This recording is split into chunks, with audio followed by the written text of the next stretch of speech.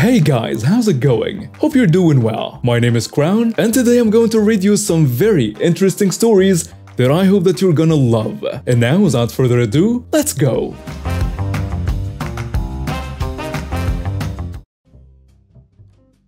So this happened some ways back, around when the pandemic was brand new and everyone and their mother was stocking up on literally anything and everything in a panic. I work in a county jail night shift at that. I don't need to tell you that dealing with inmates for an entire night can be the stuff of nightmares, especially when a lot of them are spoiled brats like the ones I deal with. 3 Texas-sized meals a day and TV in every cell/tank. So when I get off work, I'm in no mood for anyone's bullcrap. The shift was particularly stressful on account of a few DIYs who were so very unhappy to have been brought to jail. It was also the end of the month when I'm paid, so as is custom for me, I slipped down to the Bookshire Brothers in town to stock up. Mostly on the DiGiorno pizzas as they go on sale on Saturdays, and if neither me nor the wife want to cook or go out, that's our go-to. I'm wearing a black baggy coat to cover my uniform shirt because some people can't see the difference between a correctional officer and a cop/deputy, and I would rather not be put in a situation given all the stories of terrible cops you see, and the plain black cloth face mask. Now, I'm a thoughtful individual. Many places were limiting how much you could grab, so I asked if there was a limit on pizzas beforehand. She said there was not, and I proceeded down the aisle, crammed full of frozen pizzas, mind you. And I started loading up. I step away to grab some things on another aisle and come back to a wild Karen in its most natural state, rifling through my basket and grabbing things here and there. For a moment, I am blinded by the sheer majesty, audacity of this sight, and if I had a camera, as well as a British accent, I may have narrated the whole scene. She had giant glasses and some weird mix of pajama pants and a shirt, neither of which were flattering on her figure, I should say, and the face that to this day makes me think of a goblin shark if it somehow bit into something sour. I am, however, a very tired and cranky Texan, and the conversation proceeds as thus. Can I help you, ma'am? We're in a pandemic, and it isn't right for you to be stocking up on so much at the expense of others. Don't be a selfish piece of crap. The shelves around us are crammed full of pizzas, and I already ensured there wouldn't be a problem. But okay, the woman is literally snatching things from my cart and putting them in hers. Stop going through my cart and put back what you already took out, ma'am. I'm allowed to buy as many pizzas as I like. And that's when my grocery safari took a dangerous route. This very entitled and snotty woman in her nasally voice proceeds to march up to me and jab her bony finger into my chest repeatedly. Don't you talk to me like that. I can get you banned from this freaking store in an instant. My patience is already shot to hell, so I casually move past her. I am 6 feet and she wasn't anywhere close, and I proceed to take my things back. Woman loses her ever-loving mind and starts screeching, slapping my back clawing at me, and at some point her husband comes running over and proceeds to start yelling at me and trying to push and shove me. We've gained an audience and eventually have her body blocking the both of them from my cart and keeping my arms raised defensively. The manager and a few workers show up. Karen proceeds to give the usual story of this and that, painting me as some thug who started taking from her basket and threatened to physically harm her. I corrected her, gave my side of it, and she's corrected by the manager that there was no limit on the items I was buying. They both want assault charges pressed on me regardless, and the police get called, to which I finally snap and cuss the both of them out. And then it happened. This brave, foolish little screeching witch snatches my mask off my face and spits on it before tossing it to the ground. By this point, an actual deputy who was at the store came walking up. Again, the same story, but the deputy, one I know, is looking at me for my side of it. And what did I do? I removed my jacket, showing off my XXX County Sheriff's Office shirt. The deputies and jailers have the same uniform, and I crossed my arms. The couple had quite the "oh no" moment, and you could see the regret and panic forming rapidly on their faces. I gave my side of the story and clarified that I want the cameras checked and pointed upward to where this whole mess was in clear view of one, and made clear that I will be pressing charges for assault of a public servant and whatever else I could stick to them. The woman begins blubbering, shoving everything she can back into my basket and screaming about how sorry she was and how it was all a big misunderstanding. The husband is stammering apologies left and right, trying to take my hand to try and plead with me, I guess. Don't know, jerked my arm back and waited as the footage was reviewed, and both of them were cuffed. The manager gave me a discount and I went on my merry way. The best part? I saw them in holding when I came in for my shift that day. Didn't get the public servant charge because I was off duty, but they still had quite a fine for everything else they got. I also still see them around town often. They have yet to make eye contact with me, and always vanish the minute we're anywhere in the same general area in this tiny little town. It amuses me every single time.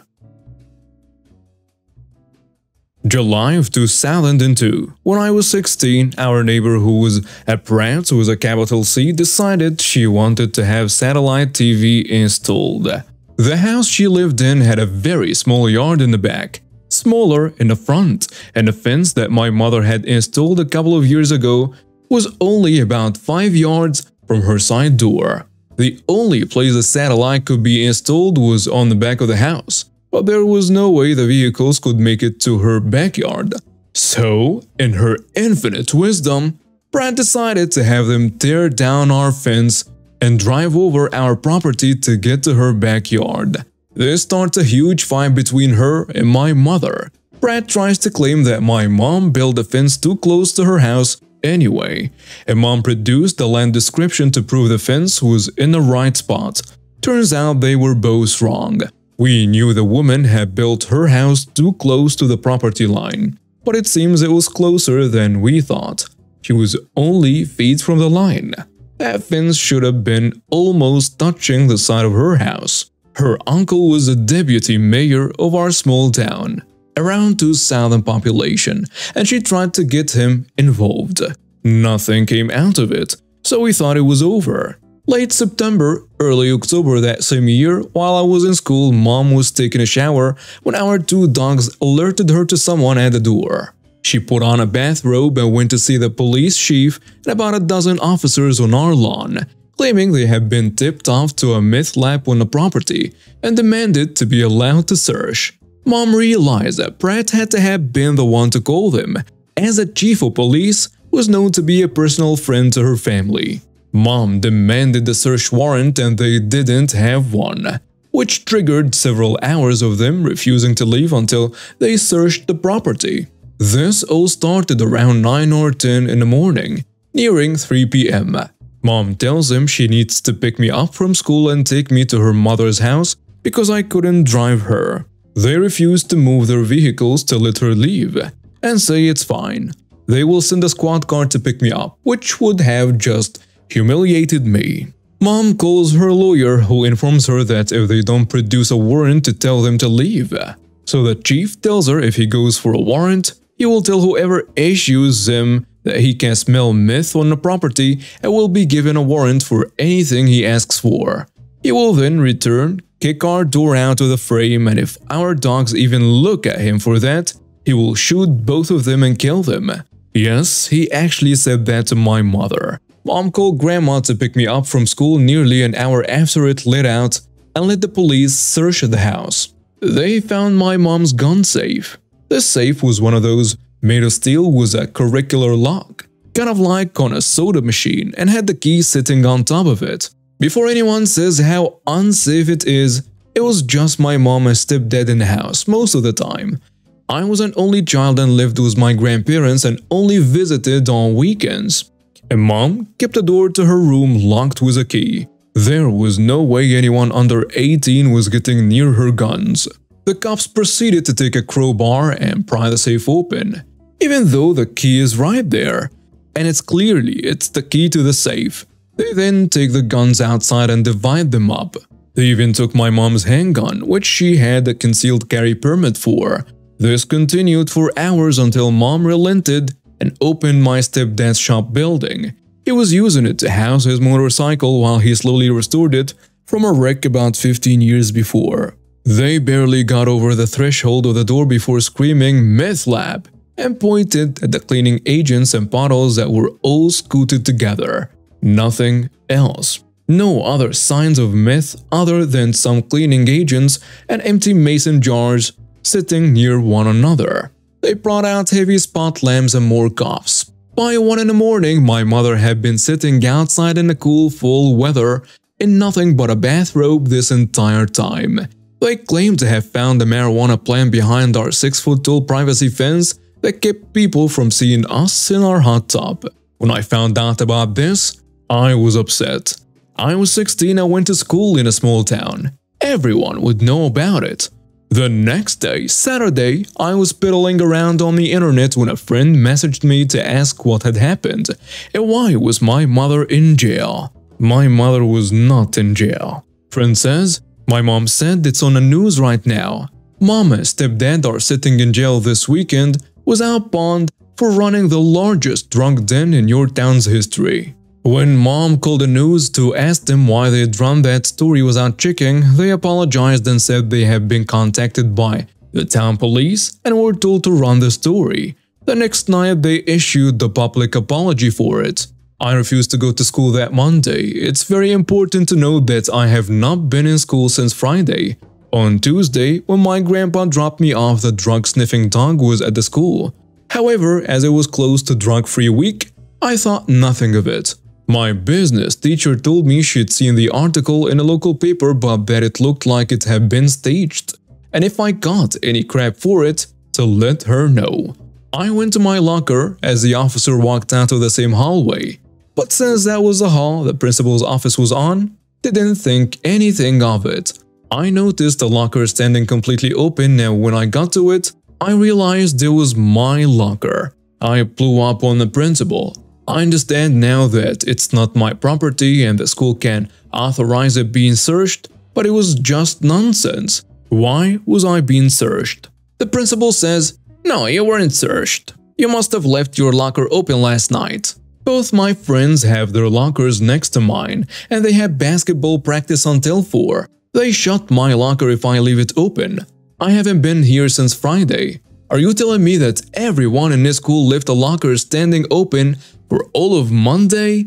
I called my mom and was pulled out of school for Tuesday as well. Ultimately, all charges were thrown out because of that marijuana plant. The chief of police put in his official report that it had been 8 feet tall, and when questioned about it, when they tried to press drug charges on mom, he clearly said yes, Your Honor, it was 8 feet tall. The judge asked him when he found it and he said about 1 in the morning.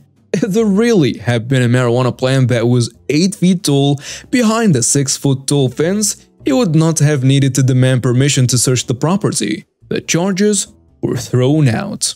And that's where it stood for 10 years. Mom waited and played the long game because she wanted to make fully sure the statute of limitations ran out. She didn't want to give him any legal reason to retaliate against her. She waited and waited. Then, at the first town council meeting after the statute ran out, she made contact with one of the council members. In a small town, you don't screw with the council members. Everyone knows them, and everyone listens to them. Or they do here at least. This was the head of the council too, and at the time his grandson was my co-worker, so he knew of me and he liked me well enough since I worked for the largest business in our area. He listened to Mom's story and told her that the last he'd heard, there was nothing in the evidence locker at the station at the moment, meaning none of the guns they had confiscated had been entered. When she told him most of them belonged to me and were basically family heirlooms, they were, he nodded and asked her that if he could produce those guns, could she prove they belonged to us. And Mom said she had a notebook of descriptions of the guns. There are serial numbers on hunting rifles that had scoops, and the two of them had distinguishing marks that were hidden from sight, but she could find them and show them off. Because my mom loves having a paper trail on everything. And he told her she would get them back that Monday. We found out that he went to the station and told the same police chief that because they had never successfully charged us with any crime, and that now the statute of limitations had run out, all the confiscated property had to be returned back over to us. But there was a rumor that the guns weren't in evidence. He'll be in on Monday to have it checked. The police chief went bail, and on Monday, they were all in the evidence locker. However, one of them was missing a scope. It came out somehow that the chief of police had never intended to enter them into evidence and had sold them to his friends. He'd been thinking he got away with it for a decade until mom turned back up with proof that they belonged to her and legally had to now be returned. He had to go and buy back every single one of them, sometimes pay more than twice what he'd been paid because some of these friends had not been speaking to him for some time. And one of them had taken the scope off a while ago. He was immediately fired and arrested for it. And we got our guns back. Edit. For those wondering, mom did consider taking more drastic measures against the town for what happened, especially as we did suffer harassment from people over it. However, her lawyer advised that we had gotten one of the best outcomes: return of property and the corrupt police chief arrested. There was little else we could do. As for the brat, she never got her satellite TV installed as far as I know. She ended up selling the house and property anyway, and we bought it. It had originally been part of our property, but my great-uncle had sold it years and years before, and we tore the house down. And now we have reached the end of today's stories. Thank you for watching and see you next time.